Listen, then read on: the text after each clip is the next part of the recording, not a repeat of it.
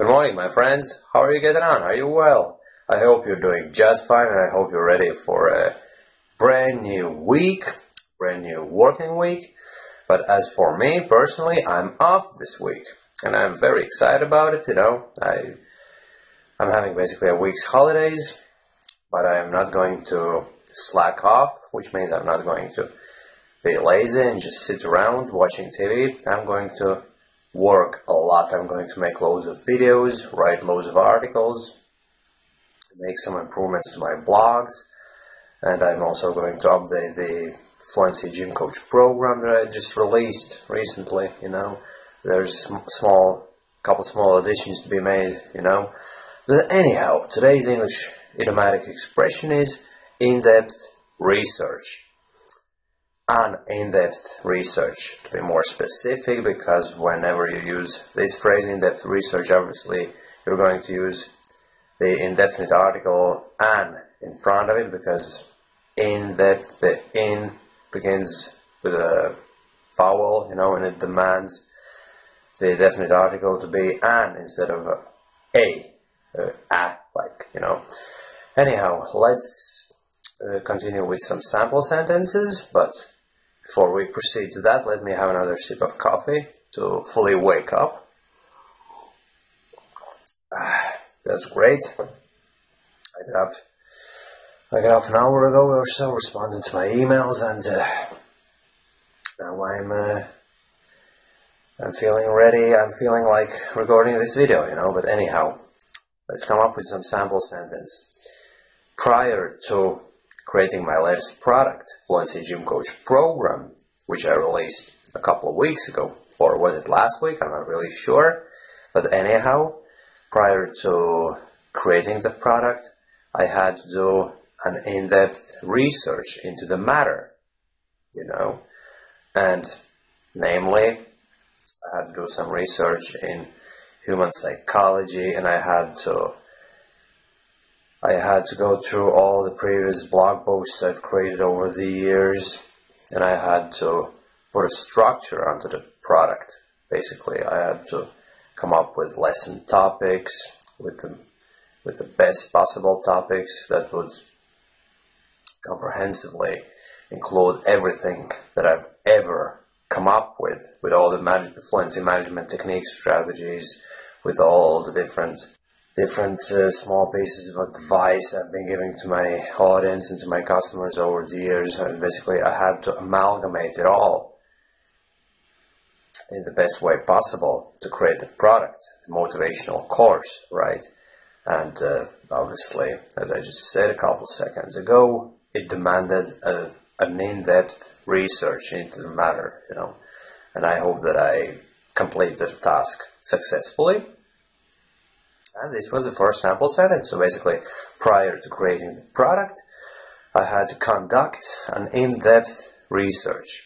To do a research, to conduct a research, same thing, but you may want to use the word conduct because it sounds a little bit more intelligent, a bit smarter, to conduct a research. So basically, the longer collocation is to conduct an in-depth research. And let me think of another example, but right before that, let me have another sip of my coffee. I'm sorry, guys, if I offend you by this behavior, but I'm just getting thirsty from speaking so much. And on top of everything else, I'm a little bit sick this morning. As they say, I'm a little bit under the weather, which means I'm not feeling well. I have sore throat and blocked nose, which probably tells in my voice. My voice is probably huskier, a bit deeper than normally, And speaking of colds and cold remedies, different medicines we use to treat colds, I'm pretty sure that any in-depth research would actually prove that it's actually fruitless, it's pointless to use loads of those powders, those powders you can put in water and then drink, like containing vitamin C and some painkiller, and then they normally have some taste added on, like lemon or blackcurrant or whatever, They cost quite a lot of money, you know. And I think it's all totally unnecessary, because I believe that any in-depth research would prove that colds will pass in 7 days. Whereas if you treat them, you'll get rid of them in a week's time. So you got the drill, my friends. Basically, no matter what you do, whether you treat your cold or you don't, it'll just go away in about a week's time. It's actually been proven that cold is just your body's natural defense mechanism. Well, cold is not a defense mechanism, but cold is just representation, manifestation of your body's natural defense mechanism kicking in and starting acting. You know, basically it doesn't allow the virus to go deeper into your body. I suppose that's how it works. Maybe I'm not totally in the right, you know, but I don't think that I'm badly mistaken here, you know. I believe that colds is just a normal thing, and basically your immune system is a little bit weakened, and those bacteria living in your throat and your nose or wherever, they just overwhelm the first defense barrier of your body, you know. But obviously your body fights back, and it doesn't allow that bacteria to go deeper into your system, basically, and it's normal. You get blocked nose, you cough, you'll get all those symptoms, and you should take rest, obviously. You shouldn't exert yourself, but I believe that if you read into it, you'll find out that any in-depth research would tell you that using all these powders and painkillers and all that sort of thing, or even antibiotics, which is even more nonsensical, and it actually brings about virus mutations, you know, viruses. Hold on, viruses or bacteria? Viruses, yes. It's been proven that antibiotics actually don't kill viruses, they can only treat bacterial infections.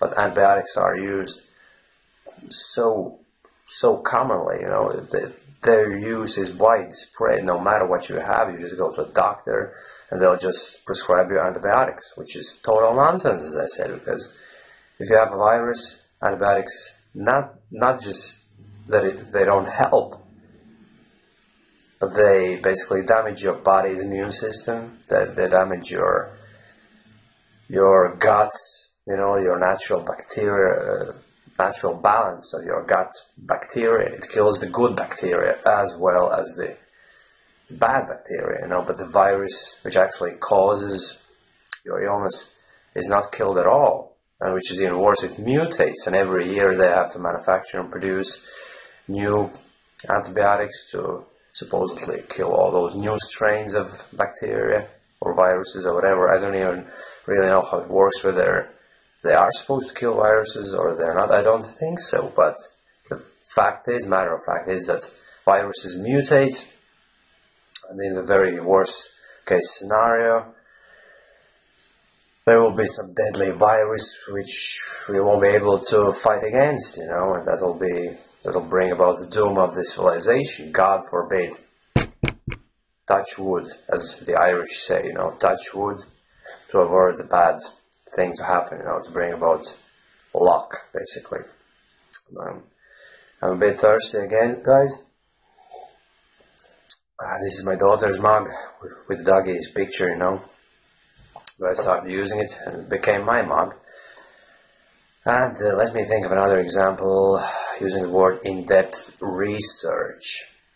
Recently, I read online that all the information in relation to the global warming has been actually wrong, and all that supposedly in-depth research that scientists have been conducting over the years and supposedly proving that the average temperature of the Earth's atmosphere is steadily rising, and that in a couple of years' time we will all have palm trees growing outside, and basically the temperatures will have risen to levels experienced only in equatorial countries, you know, and the world's ocean levels will rise by a couple meters, and coastal areas will be flooded and all that thing, you know. Now they say that all that supposedly in-depth research has been misleading at best, and totally what's the word, disinformative or something like that. I'm not really sure. Disinformative. There's like the opposite to information, and not the lack of information, but disinformation. I should actually look it up online, guys. You've never seen me do any online research. Disinformation. Yeah. Disinformation. Exactly. Yeah. False information that is intended to mislead. Yeah. Especially that it is released by government to a rival power of the media. Yeah, exactly. You know, they actually say that all that so-called in-depth research is disinformation, not disinformation. Yeah, disinformation at worst and just slightly misleading at best, you know. Basically, the conclusion is that we can't actually listen to what the mainstream media is telling us, because a few years down the line it may turn out that it's not true at all, you know. So you can't really believe what we read. We have to make our own observations and draw logical conclusions. And from what I'm seeing currently, you know, I'm seeing the coming of an ice age, basically. Global cooling, because we've had unusually cold springtime this year in Ireland here. And the same goes with my country. The country of my origin is Latvia, and from what I hear, having minus 19 degrees in late March, early April is slightly unusual, to say the least, you know. So what I'm experiencing here in my position here in Ireland is some sort of a global cool down, you know, meltdown. Not meltdown, but cool down, basically coming of a new ice age. That's what I see. That's my first-hand experience with the climate change, and I wouldn't say that it's global warming. But then again, during the summertime, we have these incredible heat waves hitting the Central Europe, the Southern Europe, and parts of Russia were badly affected by very, very hot weather. So I don't know what to think, guys, you know. Whether that in-depth research has been proven wrong, or the cold weather simply proves that it's all true and that the average temperature is actually rising. No, it can't be true, can it, guys? If you have very hot weather at summertime and very cold winters, then those two extremes kind of balance each other out, and the average global temperature wouldn't have risen by that much, you know, which was actually the case, you know. That's what was discussed in the article, and it basically proved that all the in-depth research was slightly exaggerated, to say the least, you know. But anyhow, that was the third example of the English idiomatic expression. Well, it's not really an idiomatic expression in this case, guys. It's actually a collocation. I should have actually started the video with saying that, you know, but it is the case now. It's a collocation, in-depth research, you know, words that go together, you know, in-depth research. Idiomatic expression is rather a phrase you can use in conversations which has a sentence structure, you know. Say, for instance, you know what I mean, and to say the least, to be more specific, correct me if I'm wrong, you know. It's like a ready-to-go small sentence, but in-depth research is a smaller unit of sentence. It's a few-word combination, basically, and it's a typical collocation, my friends. Okay, thanks a lot for watching this video, and see you soon again. Bye-bye.